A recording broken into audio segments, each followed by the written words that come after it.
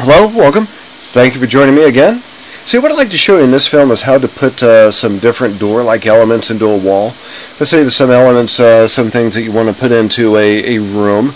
It's kind of like a door. You want an opening from one room to another where it's mostly a wall, but sometimes it's convenient when you're going from one large room to another, like a dining room to a living room. It's nice to have an opening in there into the wall rather than having to go through a door every time to get from room to room. And this provides you that option. So these items are kind of like doors, but they're not. And the way to insert them is you have to go to the component button on the Home tab on the Revit. So let's go ahead and do that. Let's go ahead and load our family. And this family is under the door folders. And if you scroll down to openings, we have two openings that are available in Revit in the Revit program. There's opening cased and opening elliptical. And of course it gives you a preview over here. Opening elliptical is just an opening with an arch top to it, and opening cased is kind of like a doorway without a door. It comes with the trim on the outside of the door and the molding on the inside of the door, but it doesn't have the door itself. So let's go ahead and do that. Let's go ahead and open that, and let's put an opening cased in here. So I'm going to put, what the desire is, put a 5-foot opening here, but I don't think they have that. I think they have a 3-foot opening here at the most. So let's go ahead and check that. So we have our opening cased. And it goes as far as 36 inches by 84. 84 is a good height, but we want it wider than 36. So let's do this. Escape a couple times. Let's go and click on that door specifically.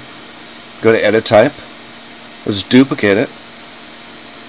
Let's make it 60 inches instead of 36. And go to OK. And now that we've renamed it, let's go ahead and change some of the parameters. And that's going to be its width.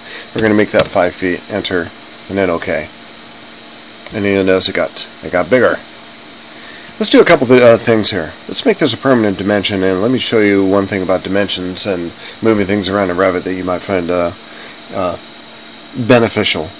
Let's take our entryway room and delete that, just to get out of the way so we can put our dimension in there. We're going to bring that back here in a bit. And what we want to do, what we're trying to do with that is try to find that X. When it's blue, we can delete that. And you'll notice that you'll get an error when you do that, or a warning. It says that the room is deleted from the model, but it's still available in the project. And what that means, as we talked about before, is that room number and name is still in the database, and we can access that again. So let's do this. We don't want to select that room, but let's take this dimension and move that up a little bit. What we want is the center of the door, maybe 5 feet instead of 4 feet 6 inches. And we can do the same thing to our dimensions that we've done before, and just move these around by picking up the midpoint of that door. And then taking that door, or that doorway opening, and then moving it. If you use the arrow keys on your keyboard, it's going to move it by the increments that you have in the resolution. So right now it's moving at 2-inch increments. If I were to get closer now, it'll probably go to 1-inch increments. Oh, 1/4-inch increments, so it's a little bit too close.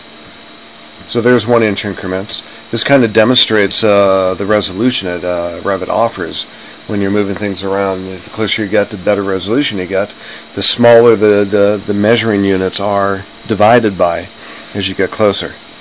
So let's make that an even 5 feet. Oop. There it is. And that's the way to do it. Okay, let's put that room back, by the way. Now that we have that dimension in there, we're going to take that dimension, move it off to the side. That's how you put that room back.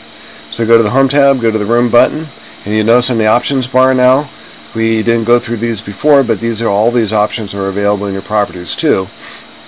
But instead of a new room, we're going to go ahead and pick a room that's already there. Remember our Room 1 and Room 6 that we didn't name, but our entry room is there. We're going to click on that and put that right back in its place. Okay, that's all I really wanted to show you in this film. Please join me for other ones.